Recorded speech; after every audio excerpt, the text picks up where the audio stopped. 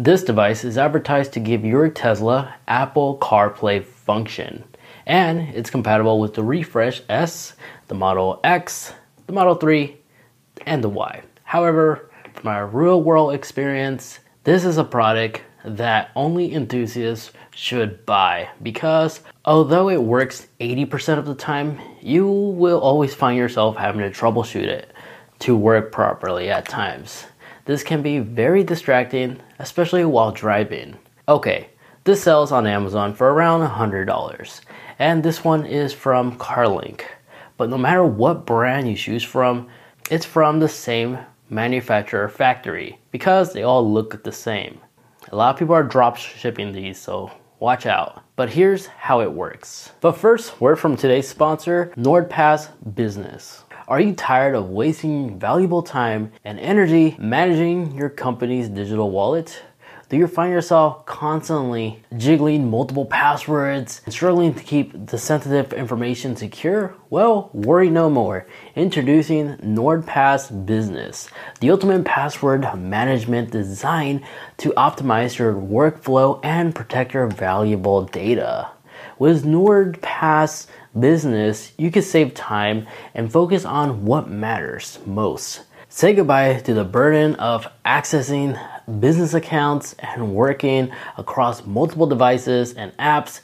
NordPass streamlines the process, allowing you to log into your account securely and seamlessly in just a matter of seconds. How often do you or your colleagues find yourself scrabbling passwords on sticky notes or searching through multiple files for login information? It's time to put an end to that. NordPass security stores and organize all your confidential information in one place. So why waste another minute struggling with passwords, management, and data security? Join the thousands of businesses already benefiting from NordPass Business by heading on over to NordPass and use the promo code you see on the screen to get started today. Step 1. Connect it to your Tesla via USB-C. Cables are all provided. There's a SIM card slot, so you can actually bypass the need to always put your phone in hotspot mode. Personally, I think it's a ripoff to add another cell phone data plan line to your current existing cell phone plan. So for most others, you can skip this because it's just optional. Step 3. Connected to Bluetooth, which is what we're using, and it worked perfectly fine. So again, we don't have to use the SIM card.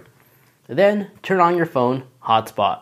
Connect the car to the device via Wi-Fi and enter the 8-digit password.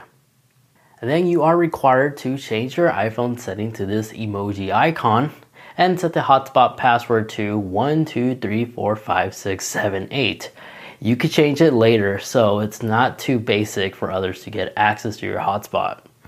Then enter this URL in the Tesla web browser app, and then just let it connect. Takes a while, but it is connecting, and bada bing, bada boom, you're all set. Number 9, for me, this didn't work at first try because they didn't tell you this in the manual that you do need to reset your devices, including your vehicle, and then enter this IP address first to make sure your device is on the latest firmware update. But once you enter this IP number on your iPhone, you can actually tap software update. You can check for software updates to make sure your device is always working optimal. But once you connect, you're all set. And there is like a 1-second delay between the wireless. This lag isn't uncommon as most wireless CarPlay vehicles always have like a second delay. This isn't anything new. However, we do have Siri control, media control, and the car can actually control your CarPlay as well to skip track and pause and play. All that works really well. And once you're connected, you stay connected. And that's the fact that once you're connected, you remain connected. And the fact that you made it this far to this part of the video tells me that you can actually handle the troubleshooting problems. And then if you wish to change the Wi-Fi password, you just simply tap on the car icon on the Apple CarPlay section, and here you'll find some Wi-Fi settings, including the capability to change your password and much more. Something I almost forgot to mention is on the display section right here, you can actually enable night mode to be always on. But in addition to that, you can actually change like the night mode starting time and then the resolution. So you can select HD, or if you wanted to be snappy and fast, you can select fast or auto, where it could just adapt based on the situation. Frame rate, you could put it fast as well. It will reboot whenever you change each setting, so you do have to go back. But all this is personalizable, and you can also change the mode, which basically will do these two different modes. We get these like 3-row stacks, as well as like a bigger map layout. Why does that always show my address?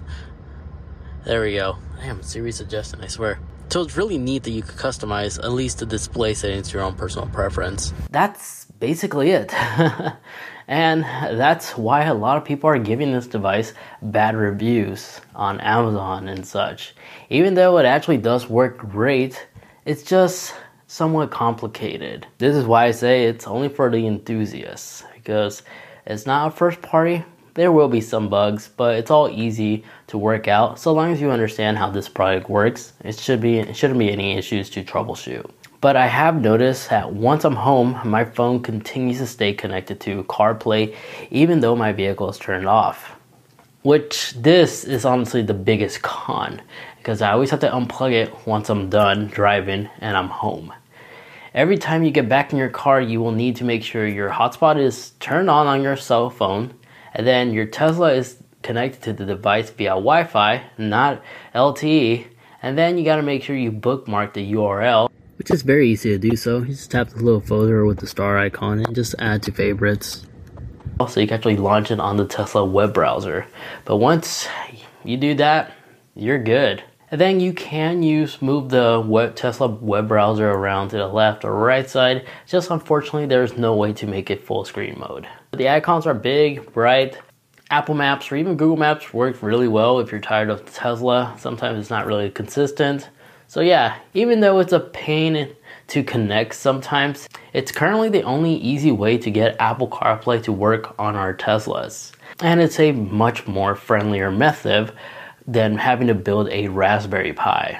And you don't have to pay for those other ones that are basically the same little box. So it shouldn't cost you more than $99. At least that's how much it cost me. I'll have links to the original seller on Amazon in the video description down below via an affiliate link. So although it is annoying to use, once it's connected, it works amazingly, just like it does with other cars with wireless CarPlay capabilities. Thank you so much for watching. If you'd like to find out some amazing things that Apple CarPlay can do, check out this video over here where I cover my favorite apps you could download that are third party and you can actually install for CarPlay. Thanks so much for watching, take care, and I'll catch you in the next one. See ya.